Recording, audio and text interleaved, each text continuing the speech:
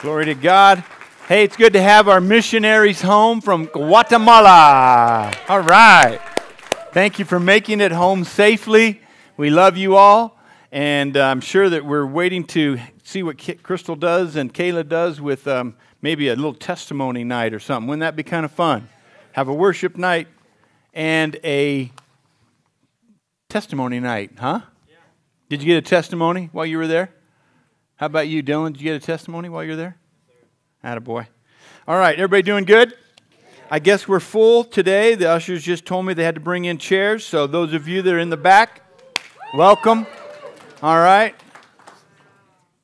There's 3 seats right up here in the front row, right in spitting area, you know. You can upgrade your seats to the spitting seats, you know. Hallelujah. Would you stand with me and turn to the book of 3 John and verse 2. It's our mothership statement for this series. How many of you know God wants you to prosper? I think God has a problem with poverty because poverty says people are held back from accomplishing what they can do. That's why we hate the slums. That's why we don't want people living in the Bronx. We want to fix up the Bronx. We want people to fill it and change it. We want people to come out of their poverty, not only financially, but if we can help them mentally, we'll help them overcome probably every area of their life. Amen? And so John writes to us, and he says in verse 2, "Beloved, I pray that you may prosper in all things." I like that. Everybody say all things. All things you should be able to prosper in that God sets before you. And then he says, "And be in health just as your soul prospers." Say the word soul. Ready? Soul. Again, ready? Soul. You're going to see today that your soul is important to God, has been important to God for a long time. Okay? We're going to get there in just a minute. But let me read this all together again. "Beloved, I pray that you may prosper in all things and be in health just as your soul prospers. For I rejoiced greatly when brethren came and testified of the truth that is in you. I hope to dispel the lie, deceit, things that kept you from fulfilling and becoming what you are to become because you weren't walking in complete and total absolute truth in God's Word." Amen. And so then it says that he was glad when they testified of the truth that is in you, just as you walk in the truth. I might be going through the valley of the shadow of death, but I will fear no evil because the truth is in me. Amen? I'll fear no evil because I have truth that I stand on and walk on, and there's certain truths that I say, "You're not going to use that on me, devil." Amen? I just laugh at him. The last verse of verse 4 says, "I have no greater joy than to hear that my children walk in truth." The Bible says that in the last days, men's hearts will fail because of fear. The devil is arranging fear like you've never seen before to operate in this world like we've never understood. And it's you might say, "I don't really see much fear." That's because it's so deceptive you can't detect it. It's slow, but it's coming. And it keeps growing. More and more fear should make you more and more to have a desire to get closer and closer to God. Let's pray. Heavenly Father, we thank you that while terror and fear will saturate our lives and cause us to do things that we wouldn't normally do, faith overcomes. And faith says you can make it. God, you say you want us to prosper even in a world that's full of inflation, recession, obsession, possession, all these things, Lord, that the devil tries to put on us. Lord, help us to, through it all, follow you. And I ask, Lord, that you'll just give us wisdom today to take something from this message that we can fight with. In Jesus' name we pray. Amen.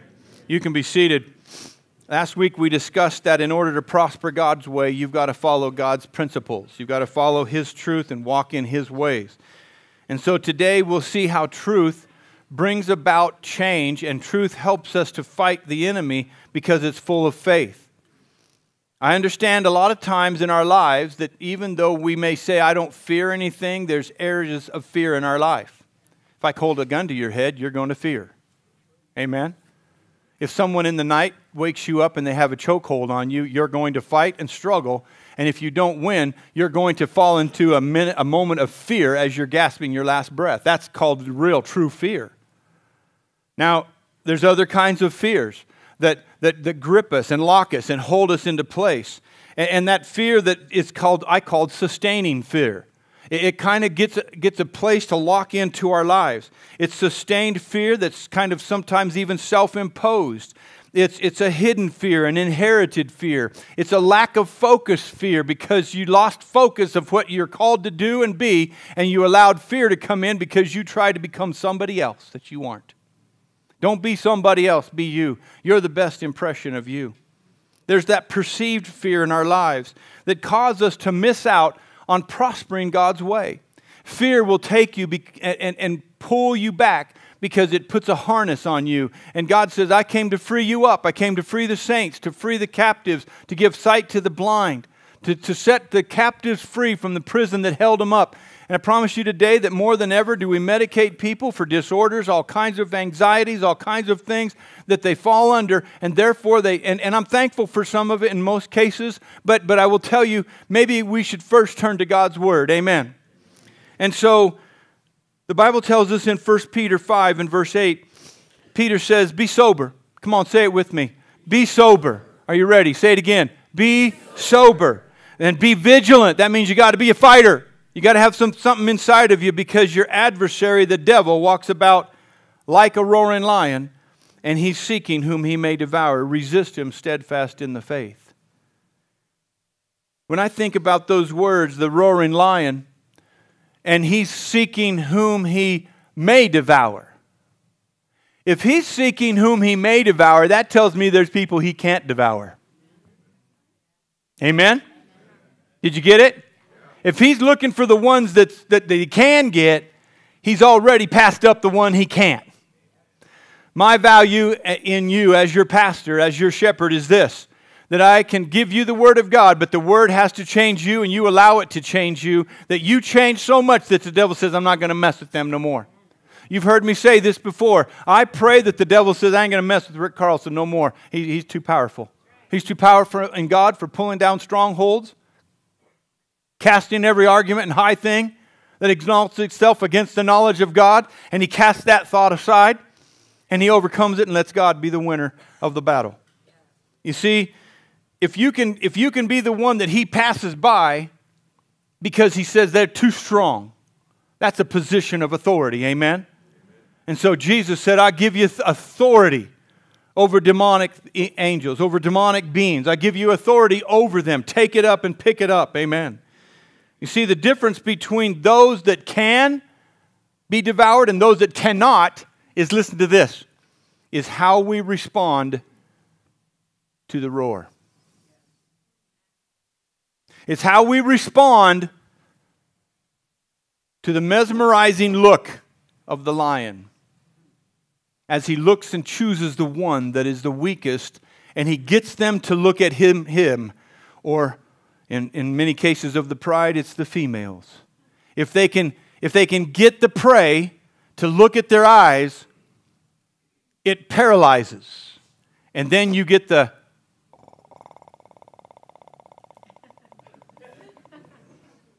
Did you hear that?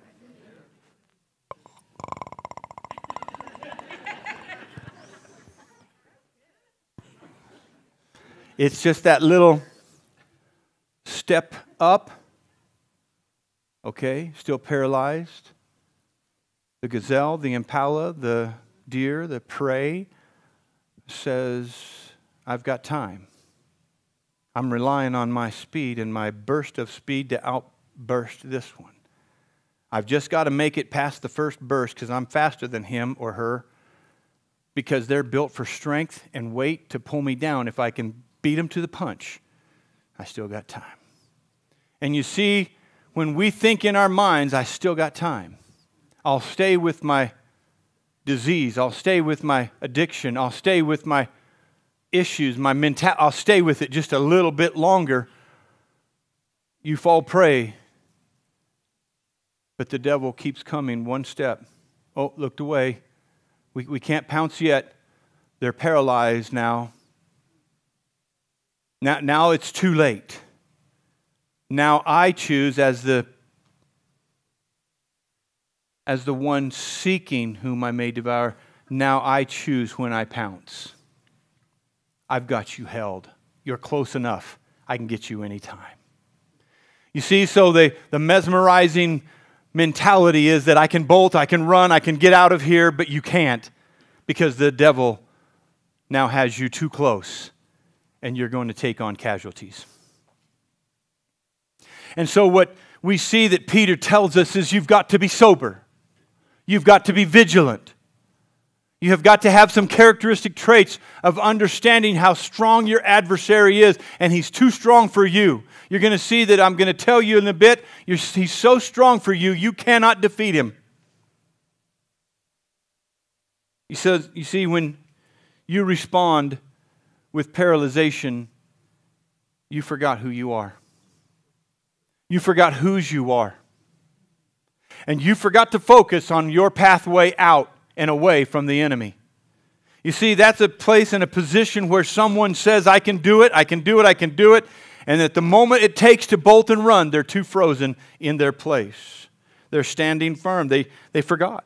They forgot to take the action. They should have done it earlier. They shouldn't have been put in that position. They should have been clear away from the enemy on the outskirts of where the herd or the flock is at.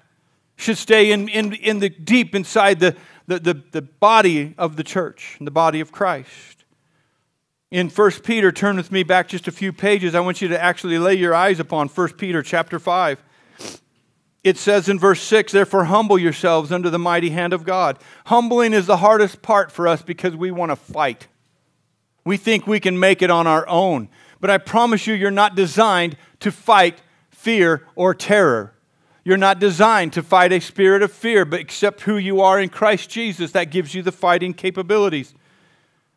And then it's a lay down capability. It's a stand down. Completely stand down and trust Him. Complete. And then it says that He may exalt you in due time, casting all your care upon Him. Everybody say, all your care. See, we want to hold back the care that we have control of. We want to hold back the things that we think we can control better than God can control for us. And so He says, cast all your care upon Him, for He cares for you. You know, the value of something is what someone else is willing to pay for it.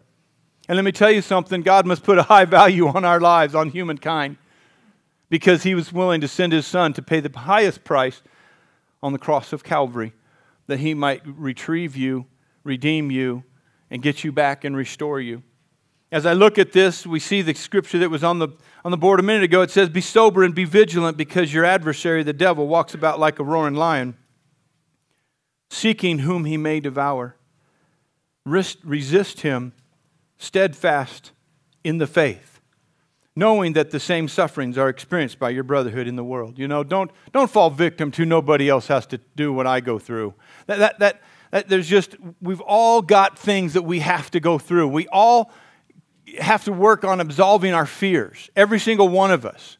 And so don't make yourself a victim of fear. Make yourself a child of God and let Him take the fear from you. You see, if you don't and you allow fear to become a part of your life, you'll do exactly what I'm going to say next, which is you're going to let fear take up residency and become the enemy of your soul to terrorize you on almost everything you do. Terrorism is not new to mankind. Airplanes, one flew into the Pentagon. One thankfully didn't get to the White House, but was taken out and unfortunately went out and fell into a field in Pennsylvania. But the other one went into the Twin Towers. They were all designed. Look, terrorism doesn't want your money. Terrorism wants your will. They terrorize us to break our will, to control us. Did flying change after 9/11? How we fly? Remember the day when you could walk up to somebody and say, a friend, and say, hey, you know what, I'm not going to be able to take this trip. Here's my ticket. Would you like to use it? Remember those days when you could just hand somebody a ticket and they didn't look at whose name was on it? They just, hey, off you go. Remember those days? Remember when you didn't pass through security? The young people in this room don't understand. We used to walk on the airplane with anything we wanted to.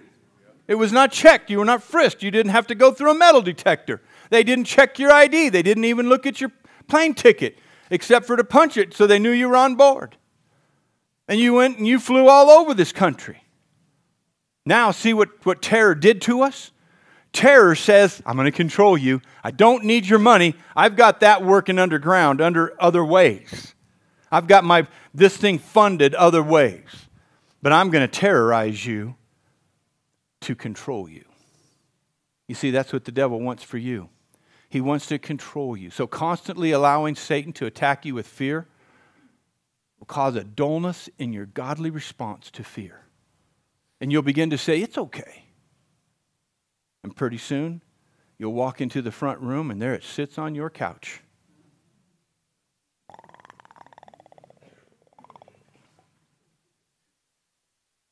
Claws.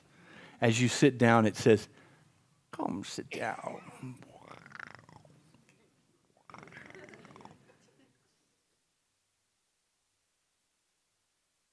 And pretty soon you become okay with the bondage because it's a place of security. Oh, it's sitting on your couch, it's in your house, and it's causing you to make decisions you normally wouldn't make. But because it's secure bondage, it's okay bondage. And it's not okay with God. Because it holds you back with the anxiety, disorders of all kinds that keeps you back and has the chain around your neck to say you can never accomplish anything. So I want you to know that 2 Timothy chapter 1 tells us that God has not given us a spirit of what? But of power, of love, and of a sound mind. So God did not give you a spirit of fear, so Paul is identifying fear is a spirit. Fear is a spirit, you cannot shoot it. If I could, boom, I'd shoot it 6 times. Boom, boom, boom, boom, boom, boom. Because get out of my life, get out of my apartment complex, get out of my house, get out of my head. Are there things that you say, I wish I hadn't seen because now there's an indelible mark in my brain that I don't want to see it no more, but I see it every time I look at something like it. It affects me. I've got to get it out of my heart. How do you do it? Fear is a spirit. And the only way you're going to deal with it is through another spirit, a spirit of faith. Amen. Turn to 1 John chapter 5. Go there quick. 1 John chapter 5. Back to your right, over there to the Epistle of John. 1 John chapter 5. Look what it says. Verse 4. For whatever is born of God. You see, listen, the way out of a spirit of fear is not by taking action on your physical fleshly abilities. Something has to be born inside of you. Revelation comes to reveal the way out so that you don't stay in the physical place of danger and fear. And so it has to be born. For whatever is born of God overcomes the world. That's the same world that John 3:16 speaks of, where this same John writes in his gospel, for God so loved the world that he gave his only begotten Son, that whosoever believeth in him would not perish, would have everlasting life. But God so loved the world. He loved the world. He loves you. He loves the world and its systems. He created all things for you and for I and for His glory. And here He says, whatever's born of God overcomes. Now, the world that took on sin, the world that went south on us, the world that went to hell in a handbasket, the world that says, you know what, eat of this fruit and you'll be stronger than, more powerful than God. What a lie and deception. And then that fruit was handed to her husband and he partook, the Bible says. Stupid is what stupid does, amen. For whatever is born of God overcomes the world, and this is the victory. Everybody say the victory. How do you want to have victory over a spirit of sin or over the spirit of the world? And this is the victory that has overcome the world, our faith. You see, there's a path, and it's not faith having faith in faith. It's faith in God's Word. It's faith in who God is. Is He the head of your home? Is He the leader of your life? Does He own everything you have? Could He take it from you and you still praise Him for it? Could He take away everything you got, burn down your house, your kids in it? Come on, Job, the spirit of Job in this place or not? Is there anyone that's ever lost everything and God said, here you go, I'm going to give it back? Put me first and I'll take you through it. Yea, though I walk through the valley of the shadow of death, I will fear no evil. Why? Because thou art with me. Come on, church. I'm going to walk you through Psalm 23 here in a minute. I'm trying really hard not to get ahead of myself. Our faith overcomes the world. Amen? It's he who believes in Jesus as the Son of God. Turn with me to Hebrews chapter 1, back to your left just a little bit. If you give me an amen here and there, I'll preach really good, I promise. In Hebrews chapter 11, verse 1, now faith. Everybody say, now faith. That means it's right now and you're expecting it to happen today, right now. Now faith is the substance of things hoped for. Now we're going to talk about some substance of faith. How faith operates, what substance says. Because now faith is the substance of things hoped for. It's the evidence of things not seen. And I'm dying to go right on through Hebrews chapter 11, but I got to stop there because of time and to get you to the place of Psalm 23. You see, faith, substance, and evidence work together. Hope has you dreaming, has you thinking, has you pondering. Because you see, there's a difference between having fear and being concerned. There's a difference between saying, you know what, I need to pay attention to that, and saying, I respect that so much, I'm not even going to go there. I could never overcome that is one way of thinking, and the other one says, you know what, through Christ all things are possible, and I'm going to overcome that in the name of Jesus. Come on. The shepherd is in the house today. His name is Jesus. The shepherd is in the room. And he wants you to overcome. He's waiting on you to reach out and say, I can do this, I can make it, I'm going to overcome. But he's looking now that he can write on the tablets of your heart the substance and the evidence that will bring faith into the present of your life. So turn with me to Psalm 23. Are you still here this morning? In Psalm 23, the substance is powerful stuff. Let me say this to you. It's a lethal weapon. Say that with me. Ready? It's a lethal weapon. When you're going through something difficult that you don't know how to handle, get your butt over there and get your fanny ready to read and write and inscribe in the heart of your life what Psalm 23 says, because it's a lethal weapon against the enemy. And you find out who you are. You make statements of who God is and His power and His authority in your life. When the devil, don't just put this on a funeral card. That's great and everything else, but the guy's dead. Who is he to you in your life? Put it on the funeral card of the enemy. Amen. Come on, I'm getting fired up this morning. Don't forget who you are, and don't forget whose you are. You see, it's the sound of the roar. It's the grinding of the lion. It's the mesmerization that he gets you to stand still and think you can make it. But you need a shepherd to step in with a rod and a staff. The Lord is. Say that with me. Come on, say it again. The Lord is. Say it again. Ready? The Lord is.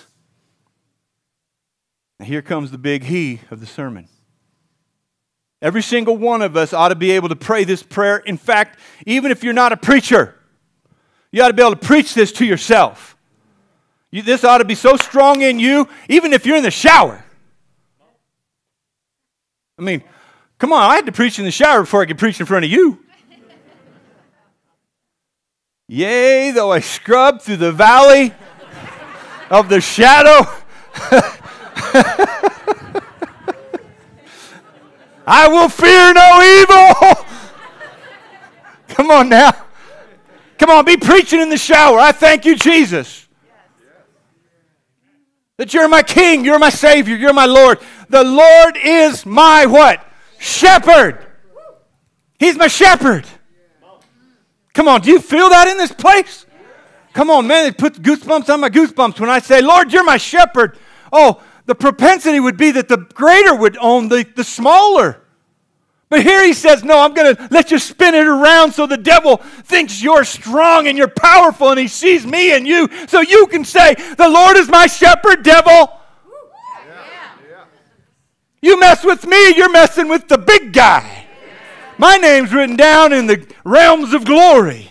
In the book of life. My name is powerful because it's hooked up with the one that has authority over all. Come on now, my boat floats on the water. It's not going down into the world. You weren't designed to sink into the world. You were designed to float on top of it. Amen.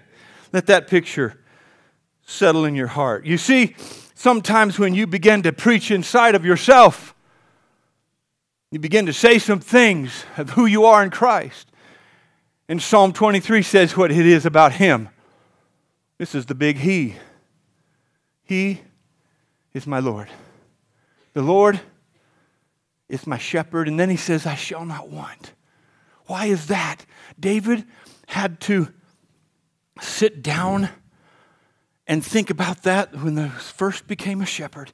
And I put myself there because as a young pastor, I had to learn how to love the people that he would bring to me. Not based on if they had marks on them, not based if they were of another color, not based if they had pasts and histories, brokenness, but to love every sheep that God gives me. Now, first of all, I don't like being a sheep. Let me get that right. I don't want to be a sheep. Amen? I want to be a cowboy. Because we carry pistols. Amen? We ride horses. I mean, we call this our hippie, yippie, yuppie, guppy biker church. We're all kinds of people, so be what you want to be. But remember this too. We're sheep. We can't fight. We can't bite. We only have bottom teeth. We have an upper palate to pull the grass up and eat it really vigilantly. But other than that, we just look up at our shepherd and say, "Bleh." Amen? My friends back home, they say, Carlson, how do you preach? I say, get online and watch it. One of them watched it. He says, I died laughing the whole time. He says, I knew you on Friday night when we used to run up and down Main Street. How are you a pastor? I said, watch it online. I don't know. I counsel the same way. I try to make people laugh, but I get them in the Word. Because I don't sit there and say, how's this make you feel? If I can't get the Spirit of God to work in your life, then I'm not a very good counselor. I'm not a very good pastor. The Lord is my devil. He's my shepherd. He watches over me. I'll go back to my chair really quickly. David had to sit down and say, I watched these sheep have lambs. I remember when that little sheep came out. Wiped it off. Watched it take its first steps. Get hooked onto its mother. Learn how to jump up on the rock. Missed it the first 100 times. Got it on the next one. Watch that little lamb grow up and become an adult lamb and produce more. You see, as a shepherd, we started with 12, and God's given us now, this church is hundreds. But every lamb to the shepherd has to matter.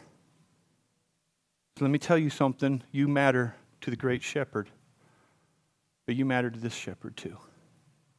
That's why we're doing pizza with the pastor, so we can meet you, so we can greet you. Why? Because you matter. Because I remember the day you got saved. You think, how can you remember that many times? It's just something that God's given me. You tell Julie your birthday, she'll remember it forever. I get so sick of it. Oh, today's Jake Braidlig's birthday. Well, whoopee-doo. Amen. I mean, I just have to go through, it's a life. Oh, today's, I'm like, I remember when they got saved. I remember when they raised their hand, came forward for prayer. I remember when they were birthed into the body of Christ. I'm not going to let the devil take them. They're my sheep. They're my offspring. They're my children that I got to plant the Word of God in, and they were birthed. They were born for greatness. They were born, and they have the victory which overcomes the world, which is our faith. And so you see, he developed a relationship between the shepherd and the lamb. And David was the epitome of that. The Lord is my shepherd. He makes me. I like that one. He makes me. He makes me lie down in green pastures. You know, I think that that's the prosperity that he has for us. Prosperity is relative to what you value. If you think value is money, God's probably going to deal with you on that. If your greatest value, though, can be relationship with God, you'll go a long way. For me, my greatest relationship is my Lord and Savior, and that's my highest value. Then my wife and my children, and then my church people. I value you very highly. And as a shepherd, I have to lay everything down that my church will rise up. And I believe that God is using that, and it's the right way to go. And it's the way for husbands to go. It's the way for wives to go. It's for the head of the home to go, to lay down your life that the family can rise up. He makes me lie down in green pastures. I'm thankful for that. That means that there's plenty. And we've got some for others to use as well. You see, sometimes he says to me, Rick, you've got to lay down. And sometimes that means stand down. Because I have a propensity to fight. I'm competitive. I want to win. I don't want to be a lamb. I want to be a cowboy.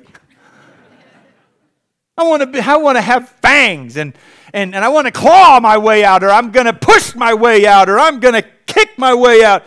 And God says, you're a sheep. Because fear is a spirit. And I didn't give you a spirit of fear. And if you fight that fear, you're fighting with a spirit of fear, not a spirit of faith. I'll fight, listen to this, by casting down every high thing and every argument that comes against the knowledge and the exaltation, the power, the possession, the understanding, the anointing, the greatness, the authority by one word and one name. I have to fight using him to go ahead of me.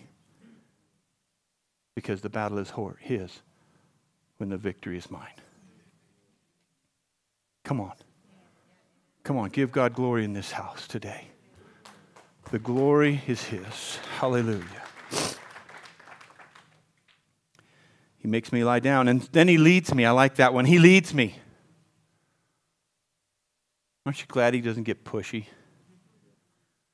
Come on, man. A good friend will encourage you. A good friend will say, come on, you can make it. And that's kind of a form of leading.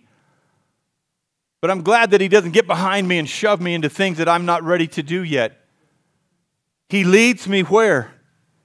Where does he lead us? Beside what? That's important to sheep. Because covered in wool, they get into fast, deep water. And it's not good for the sheep. They can't drink it, first of all. It's too fast. I'm thankful that God won't give me something too fast for me. Amen? It might be a little bit slow, but I'm right where I need to be in the still water. You see, if it's too fast, you'll get swept away and you'll drown because that wool's taking you down to the bottom. What's attached to you will take you to the bottom of the river. And all you can do is swim and try. But until you can touch the ground, you can't get out of it. And even then, you'll be so heavy with all that water being absorbed into that wool. Come on, what happens? When you fall into a river, you got to get, and you have a wool jacket on, you got to get that wool off and get it wrung out and get it to where it's fluffy again and can hold in heat. The last thing you want is it for retaining water up against your skin when it's 20 below zero. That's the last thing you want. Amen? So he says, I'm going to take you to still water where you can get a good drink, a safe place where you're not swept away. Come on, I'm so glad that he doesn't try to give me something that's too fast for me, a woman that's too fast, a husband that's too fast, a job that's too hard, a place that you can't find your grounding. That place of still water is a place where you'll take on plenty of liquid, take on plenty of food and substance, and the refreshing, the cleansing of your body. He leads me beside still waters. Everybody say, He gives me what I can handle. I'm thankful for that. All I have to do, the Bible says, is get in His footprints. Not make a new print, but follow His print. I walk where He walks. Sometimes wonder why He's going there, but I'm going to go there because His footprints are taking me there. I don't always know why He's going to put me in charge of this or that. I don't understand it, but He does, so I'll just stay in His footsteps. I'm going to stay where He plants me. He restores. Oh boy. He restores. Has anybody in this room been restored?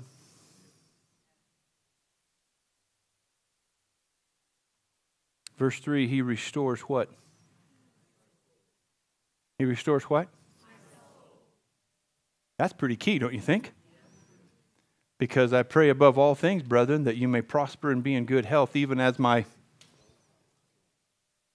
if my soul is not restored, how am I going to prosper? Anybody else in this room ever been in a place where you knew you weren't supposed to be? Done something you knew you weren't supposed to do? Hanging with people you knew you weren't supposed to hang with anymore? In that realm where they speak into your life, they talk to you, they encourage you, you get in trouble with them every time you go out with them. Have you ever tried to go out and do something and it just didn't work? Everybody you called? That's because He restored you. You tried to go out and be the old person that you used to be. You called the old friends that you used to hang with, and now the things have been broken. You can't any longer go out with them. Now you're on your own. He restores you. Does anybody know what I'm talking about?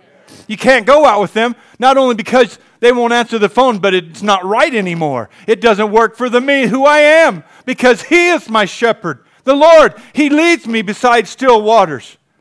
He restores my soul. He gives me the prosperity that I need. He causes me to lie down in green pastures. I love this part. He restores my soul.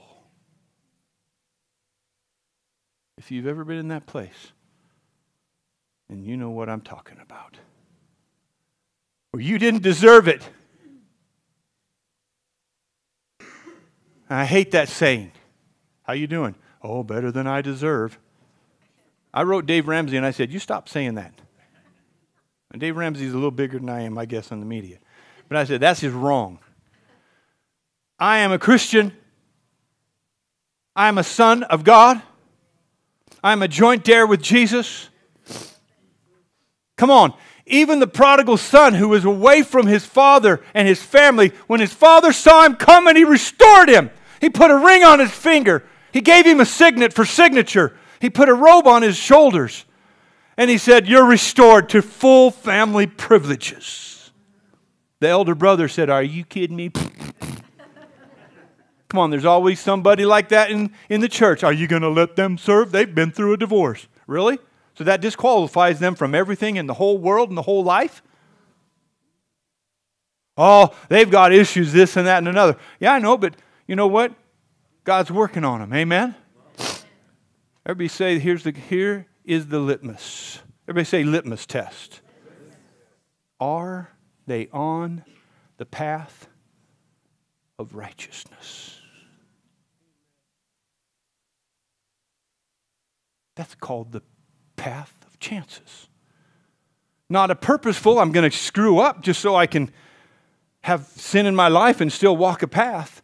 It still requires discipline. It requires purpose. It requires you paying attention. But the last one is, He restores my soul. He does it for a purpose, because if He doesn't restore you, you'll continue to make bad decisions and you might get thrown in jail. And there He's been known to restore people. But the greatest kind of restoration that I can speak to you about is when it comes and you don't deserve it. And it causes you to step over into the area of, I do deserve it. Because I accepted Christ as my Savior. I don't say that pridefully. But if I keep saying, I don't deserve this, what is Jesus going to say? I died for you. Why do you keep saying, I don't deserve it? I value you so high. You deserve this because of who you are. The last one is this. Another, he leads me. Two times he says he leads me. I wonder if we ought to follow twice as much as we try to do the things in our own path. He leads me in a path of righteousness. Why? For his name's sake. He says, it's our family. You're part of our family. My dad once said to me, quit dragging the Carlson name through the gutter. He came to a drinking establishment one time to deliver his son. It got ugly. I had to crawl out from underneath a 72 Chevy pickup to save my life. I crawled underneath there to get away from him. Crawled out the other side to run away. Because I thought he was going to kill me. But he was just going to take me to the edge. Brought you into this world and I'll take you out. Dads, we get that for free. Amen? Let me finish up this message quick. He leads me. Think of this as righteousness as a path. It's a path. It's the greatest form of prosperity that can be offered to you after salvation. When you first get on it, it seems like it's really narrow. It's really hard to walk on this path. Do I really have to do all that stuff? Do I really have to? Well, he restores my soul, even though I didn't make it to prayer meeting and I made a bad decision. His rod and his staff, what do? They comfort us. You see, that's important that you understand this. He'll use one end of the rod to chase away the wolf that you invited in, that you were too close to the edge of the herd, and you looked pretty good for dinner to the wolf. And so he came in, and the wolf got a part of things. The shepherd, the good shepherd, will take the staff and he'll butt it against his head hard and move him out and chase him away from the sheep, and the sheep will move back because they know his voice. They know the voice of the shepherd. Why? Because he was there when they were birthed.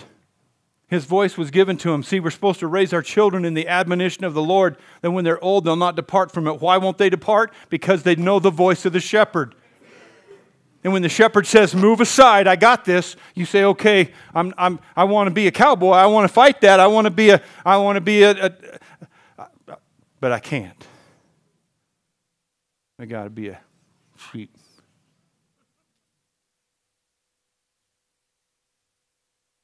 And he becomes fighter, and then he looks and he says, where's the one? Where's the one? Have you seen the one? Where's the one? Where's the one? And I go through that sometimes in my mind every Sunday when I look across this wonderful congregation and I miss just one person. And I know they're struggling. And I wonder, did I say it too harsh? Did I say it too hard? And I know that then they come back and they say, I'll listen better this time because I've been out through the world. I've been in the bottom of the barrel. Don't you know, Pastor? I went through this, and your phone call meant everything. Just hearing your voice on the recorder meant a lot. You know, sometimes, and even more so, when you hear on the recorder of your spirit the Word of God coming down and saying, I love you. Then he turns that rod around, and he has a staff. It's the curly part. And he says, I found you. I put the 99 in a safe place. Got elders and deacons to do that, but I'm going to get my sheep. The one that I wiped off the afterbirth. The one that I helped him through the first suckling. The one when Mama even kicked away and the family didn't want him. Didn't want her, kind of booted her away and put her aside because she had a speckle on her. She had wrongs that only had 3 legs. Or there was something just gone wrong. And God says, I got you right. You're part of my family. I get choked up with this. Because there's not a day that goes by that the devil doesn't say there's something wrong with you. Not a day that you have to overcome. To lead people, you put your big old target on your chest.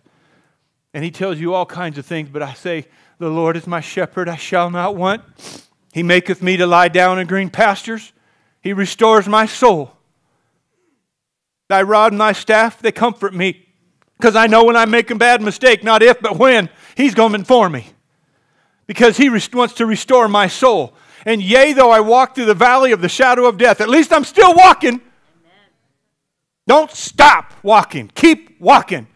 Even if you make a bad decision and you turned left and went into 5 Points in Denver. Woo! Bad place to be at midnight. You might get shot. But He says, I'm with you. Even to the ends of the earth. Are you hearing me today, church? I'll restore you. I'll renew you. I'll make you better. So it's a path that seems narrow, and the more you walk on it, it gets wider and wider and wider. Oh, hallelujah. I will fear no evil. What do? I will fear no evil. So you see, when we're the sheep and He's the shepherd and He's the big one, Sam, you can come ahead. When we're the sheep and He's the shepherd and we got problems in life, you now have the equipment not to go whimper down in your doghouse with the chain on, and all the devil has to do is rattle that chain. He comes out to feed you. He takes care of. No, we're not going to live that life no more. We break that chain. The power of the enemy is broken over your life. Stop being a victim and start being an overcomer, a victor. What do? I will not fear. Say it with me. I will not fear. Sometimes you have to say it that exact way and then begin to preach. I am in a bad spot, God. I made a bad decision. I let something overwhelm. There's a dime. Hallelujah. See there? Hallelujah. If you tithe, see? Woohoo! Couldn't see it because I couldn't. All right. So, with that said, I just made a dime. God loves me. We're going to talk about that dime next week. How about that? When you're in the middle of that thing and you say, I will not fear. I will fear no evil. And then you begin to preach because the Lord is my shepherd. I don't want another one because I only know the voice of one. My grandfather said, stay there, make them give you a 30-year watch, a gold watch, because they know your voice so well, they don't want another. Be the pastor that feeds them and loves them and cares for them, that they can call at 3 o'clock in the morning, that they can call at midnight hour, that they can call in the difficulty of times. Be that pastor that's their friend, and when they're gone, they know in the back of their mind, Pastor missed us today. I'll have people come to me and say, Pastor, I just want you to know so you don't worry about us. We're going to be gone on vacation. Hallelujah. Just don't be gone for life. Amen? Because me and my staff, we care. We want to know if you're okay. Hope that means something to you because it means everything to me. And that was the thing that the Lord put in my heart, that I felt like I could not have a large numerical church. Couldn't do it. Because I like to be in relationship with people. But He's doing something that I can't control. He's growing us. That means we got to be real personable. You got to be personable. I can't get to you. You got to get to me too. Amen? Because I want to know you. I want to know your children. I want to know your children's children. This summer, we're going to marry like 1 billion kids that grew up in this church. Don't drink the water around here, I'll tell you what. Holy cow. I mean, they're all growing up and getting married. Would you stand with me? Let's stand and close. Hallelujah. Did you get anything out of that today?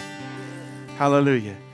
So you can't understand why you're overcoming the fear, but I promise you, you overcome it because it's a revealed thing. Everybody say that with me. Ready? It's a revealed thing. It's something that it can only be revealed to you, and therefore a spirit of faith rises up inside of you. It will make a tadpole swim up to a whale and slap the piss out of him. Amen? Hallelujah. Glory to God. Did you just get a picture there of something? Amen. It makes me want to swing out on a big old vine out over hell and just go right in the devil's eye. Amen? Kind of a spirit of sarcasm when it comes over me when the devil tries to get me. I'm like, you ain't getting me. I'm a child of God. Take that. I'm standing up and being accounted for. I'm sliding into heaven. I'm going to come power sliding in, peel out down Main Street on them gold streets just to leave my mark. Amen? 70 GTO Pontiac came to heaven today. Amen. None of this ring-ding-ding power. It's like, whoa, power. Amen. V8 455. Jet rocket. That's how I'm coming into heaven. Are you with me today? Bow your heads. Let's close.